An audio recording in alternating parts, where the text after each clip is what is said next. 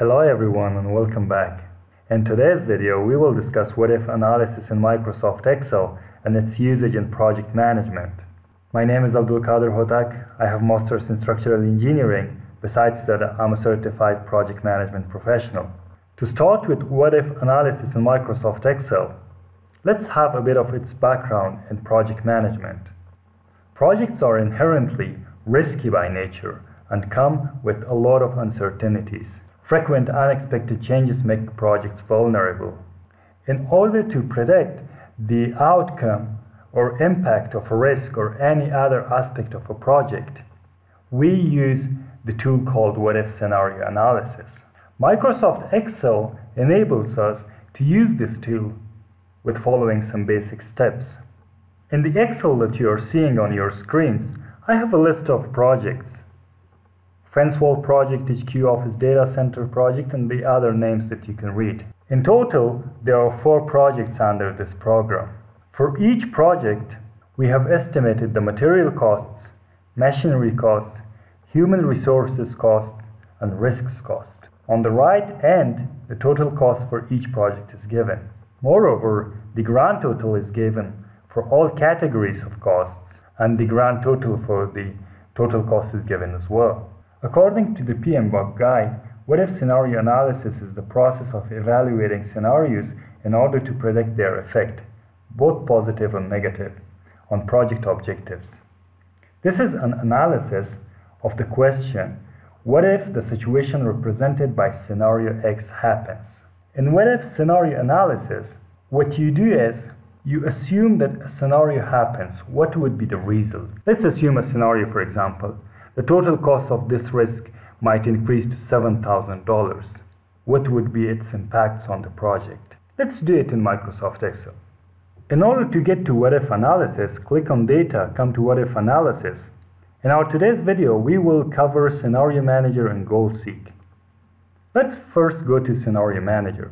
Click on Scenario Manager. A wizard like this opens for you. From here, you add the scenario. Let's click on Add.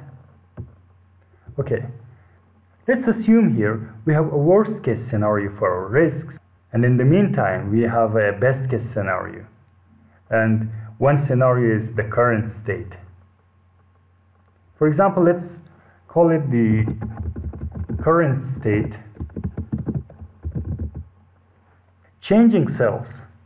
Let's select the changing cells. Click here, select the cells that you want to change. Next, under the comment here, you can give any comments. For example, something that you should remember when applying that scenario, or something that you might forget, so you write it down in the comment section. Click OK. This is the current state. We will OK. This is the current state. Now let's add another state. The worst case scenario. Let's add the worst case scenario. The same cells are selected. Okay. We will go OK.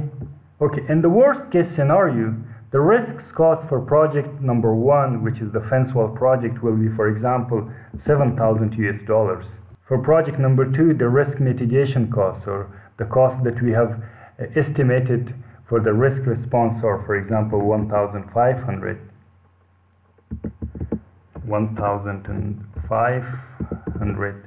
And same for this risk, this will be like, for example, $9,000. And for this risk, it will be, let's give a bigger number than 2,000, like 7,000. Click OK.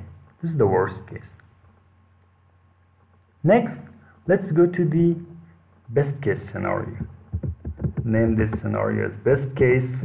The same cells are selected, so we don't have to reselect them. And OK. In the best case, no risk will happen to our project. There will be no uncertainty in our project, and we have to mitigate nothing, and we have to put aside no money in response to some uncertainty that we expect that will happen in the future. So let's set them all to 0.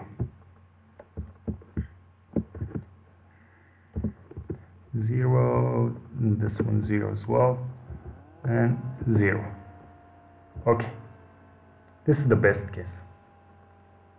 So now let's bring the scenario manager to down here.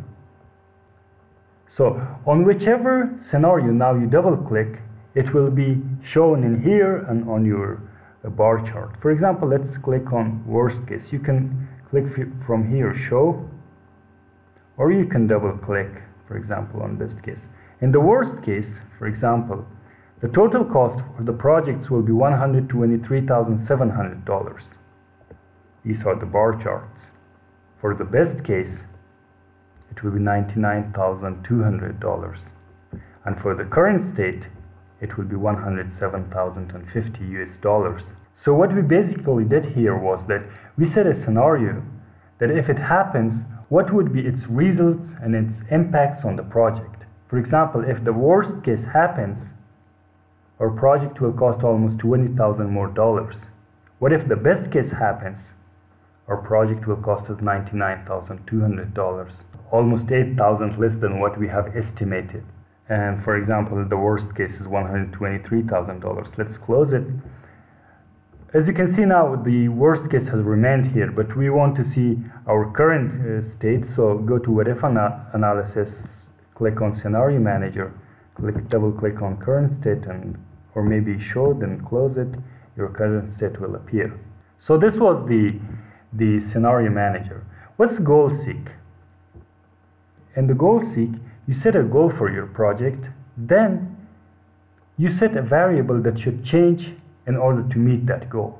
For example, I want to set the total cost of the project to $100,000. I have selected the cell here to value. The value will be 100,000. By changing which cell? Okay, which cell do you want to change? I say that change the material cost for this project for me, and then click OK. It will calculate it for you. If you want the total cost for your projects to be $100,000 and you want to modify the material cost for this project, then this cost should be reduced to $19,950. Let's do it once more on another variable. Go to what if analysis, goal seek. I will select the same cell and to value, for example, 95,000, and change the material cost for this project for me. Click OK. It will calculate it for you. The material cost for the fence wall project should be reduced to $2,950. So if you want this scenario to happen, this should be updated to this value. I hope you liked the video. If you did so, please don't forget to subscribe to this YouTube channel for more useful content like this, and like this video. Thank you very much for watching.